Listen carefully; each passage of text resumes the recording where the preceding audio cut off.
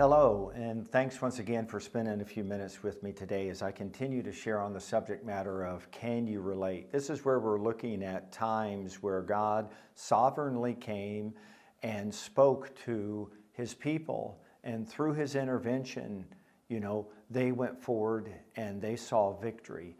Now, today's example is one I think we can all relate to, and it's the example of God coming to the man named Gideon.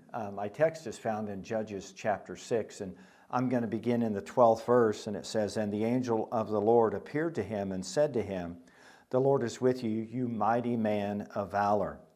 And Gideon said to him, 'O my Lord, if the Lord is with me, then why has all this happened to us?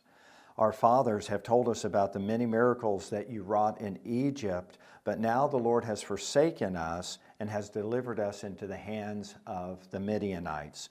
And the Lord turned to him and he said, 'Go in this your might, and you shall save Israel from the hand of the Midianites. Have I not sent you?' Gideon then reminded the Lord that he was the least of all those in the nation of Israel. He said, 'My tribe is the smallest and I feel like I'm the most insignificant even in my tribe. How is this going to happen?'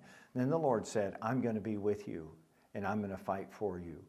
Now, that is a word of encouragement to each and every one of us. But let me remind you the condition in which the nation of Israel was in when this conversation occurred.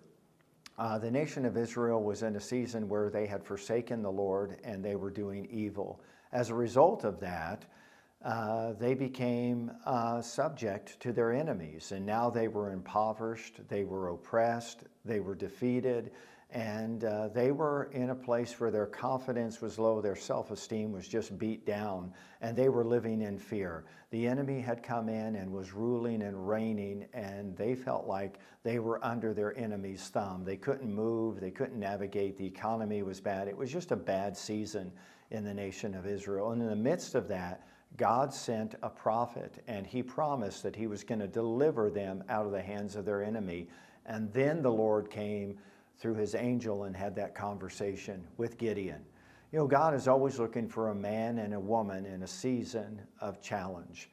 And we're in a season of challenge in our nation. It just seems like, our self-esteem is down, our confidence is down. Maybe in a sense our moral values have fallen and ethics have fallen. And it's almost like evil is prevailing in the day that we're living in. And we're wondering, what's going to turn this tide? How's this situation going to change?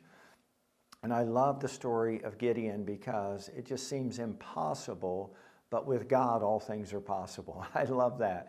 And that he found someone, and even though he was at a low place in his own life and he didn't have confidence or faith, through a series of tests, God took Gideon and 300 men, and they thoroughly defeated the enemy.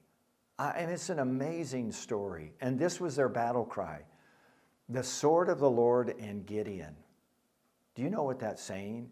It was saying that Gideon was going to do his part and God was going to do his part. It was going to be the sword of the Lord and Gideon. It was going to be the power of God working through Gideon.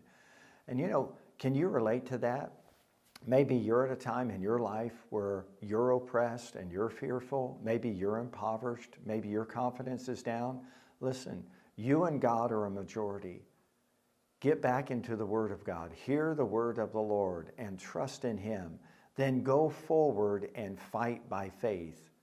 Fight by faith. And you will see God wrought a victory or win a victory for you. I want to encourage you, if you can relate to the life of Gideon, maybe you feel like I'm from a small town, not very educated, not, very qualified. Listen, you're qualified because God is with you.